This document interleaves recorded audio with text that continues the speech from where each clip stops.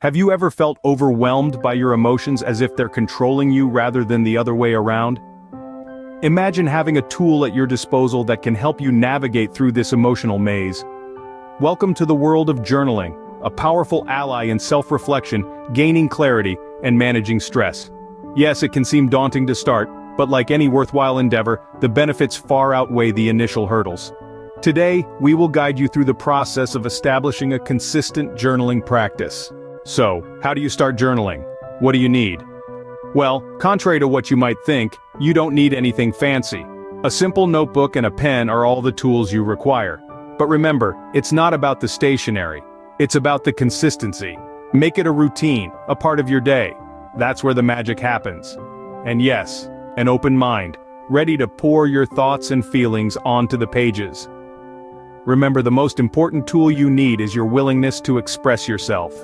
Now, let's dive into the process of starting your journaling journey. Beginning a journaling practice might seem daunting, but it's really about finding a groove that works for you. First things first, it's crucial to pick a time each day for your journaling. You might be a morning person, using those first moments of the day to reflect and set your intentions. Or perhaps you're a night owl, preferring to unwind with your thoughts before bed. The key is consistency. Make this a daily habit. It's like brushing your teeth or having your morning coffee. It becomes a part of your routine. And what about writer's block? Well, it happens to the best of us. Don't stress. If the words aren't flowing, doodle, jot down random thoughts, or even write about why you can't write. Remember, there's no wrong way to journal. Over time, you will find your rhythm and journaling will become a natural part of your routine. Keeping up with your journaling practice can be challenging. Here are some tips to help you stay consistent. First things first, make your journaling practice enjoyable. Find a cozy spot, grab your favorite pen, and let your thoughts flow onto the paper. Remember, this is your time, so make it special. Incorporating it into your daily routine can be a game changer. Whether it's first thing in the morning, during lunch breaks, or before bed, find a time that suits you best and stick to it. Consistency is key. Now let's talk about perfection.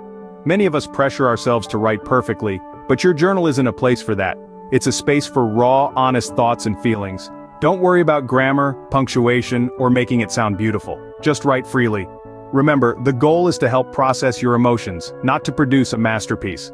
So, are you ready to start journaling and take control of your emotions? We've explored the magic of journaling and how it can empower you to navigate your emotional landscape. It's not just a tool for expressing your thoughts, but a pathway to understanding your feelings, validating them, and fostering inner growth. You don't need anything fancy to get started. A pen, a notebook, and a willingness to be honest with yourself are your key tools. Remember, this is your safe space, a place for you to be unapologetically you. The process of starting might seem intimidating, but it's as simple as dedicating a few moments each day to your thoughts.